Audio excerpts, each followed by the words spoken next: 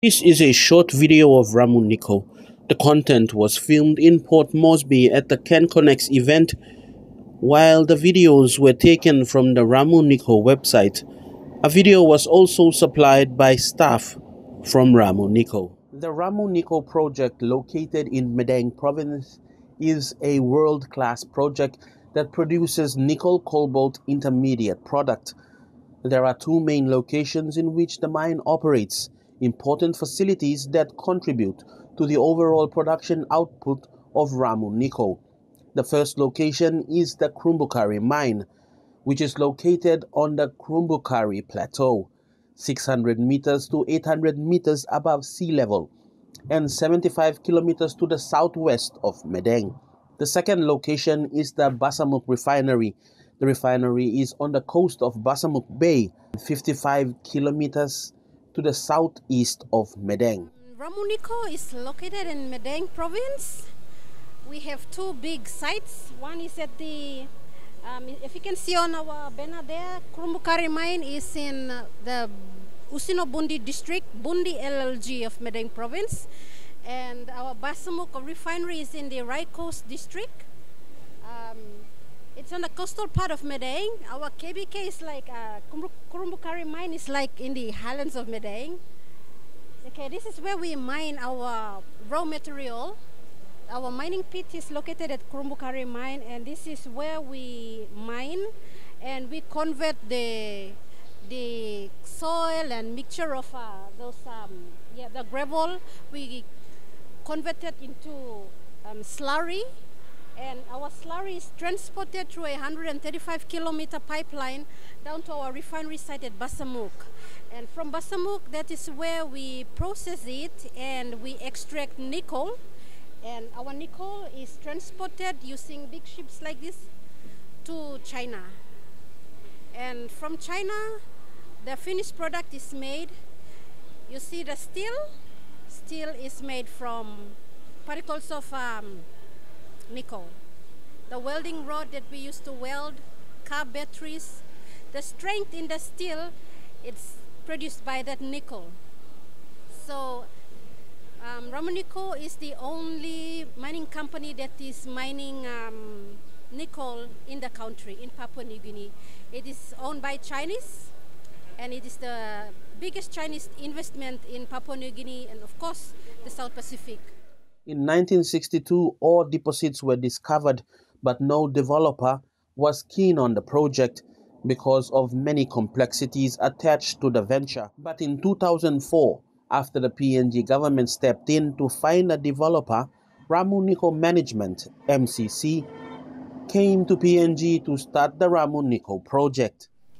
From between 1962 and 2004, the license holder, Highlands Pacific, could not develop it because no developers or investors wanted to take up the project. It was viewed that the project was too complex, number one. Number two, it was not viable. Three, the technology at that time was not efficient enough in terms of recovering the ore, because this was a low-grade ore, and you need efficient technology to recover. So the Islands Pacific could not find a developer, could not find an investor, and then Islands Pacific consulted with then Prime Minister late Sir Michael Somare. And the Prime Minister of Papua New Guinea went to Beijing, held a bilateral meeting with the President of China, and put forward this project. Though the project was not viable, the Chinese president felt that he had a good friend in the Prime Minister of Papua New Guinea, here to assist. He felt obliged to assist him. There then was the agreement, and MCC came to Papua New Guinea in 2004.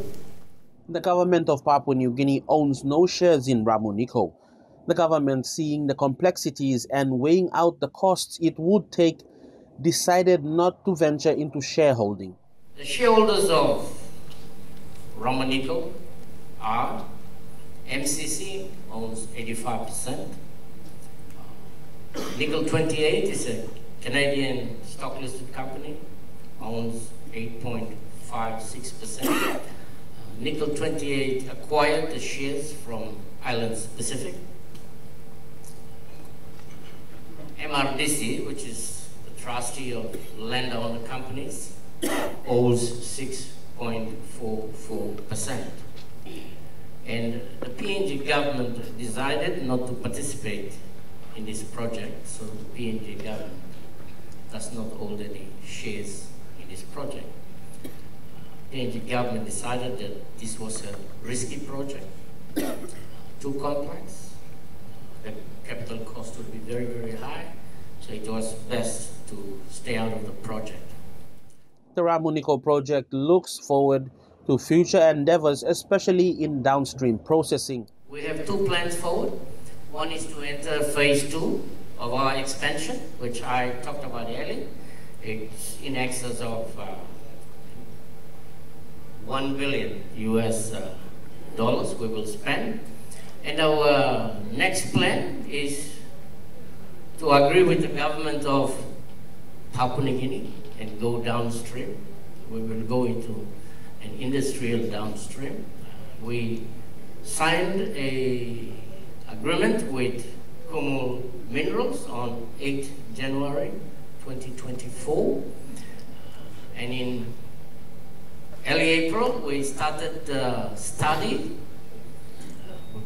And the study is going to be completed by December. And after it's completed, after reading the study report, we will announce our next decision or step towards industrial downstreaming projects in Papua New Guinea. We are focused on smelting.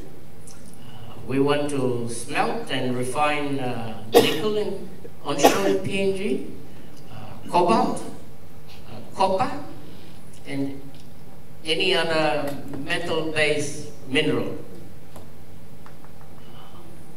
that we can, we will do. We have not worked out what would be our participation in the shareholding, but that is something that we will discuss with Kumul and the government down the line. Ramu Nico was at the Can Connects Resource Week hosted by Papua New Guinea Chamber of Resources and Energy, promoting the mine and doing awareness and promoting their graduate program. Our graduate development scheme, we launched it in May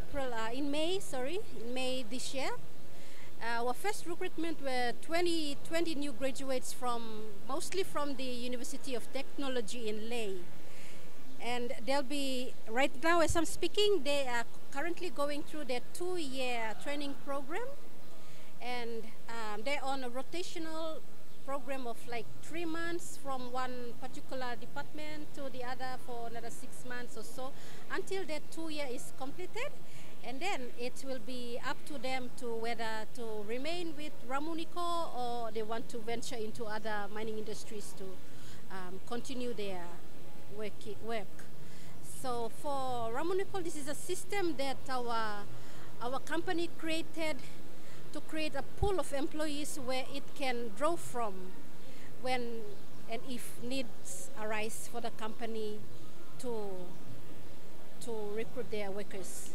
The team was satisfied with the feedback during Can Connects. According to the feedback that we are getting from our booth, many people don't know what Ramu Nico does in Papua New Guinea. You know, when you talk about the mining industry and mine, the first thing that people think it's gold or copper, but they don't know about nickel. So from the booth, we are explaining what nickel is and what nickel does. What are the products that are created or made from nickel? So now people know that also the steel is made from nickel. the car batteries are made from nickel. So now they understand. And for very few, they don't know where Ramu Nico is located and who owns Ramu Nico. So we have to explain so. But apart from that, many, especially the students, are interested in our graduate programs, the graduate scheme program, and most of them inquired, and they are happy to. They've shown interest to participate in our graduate scheme program. And please like and subscribe for future notifications on Fidelis Multimedia.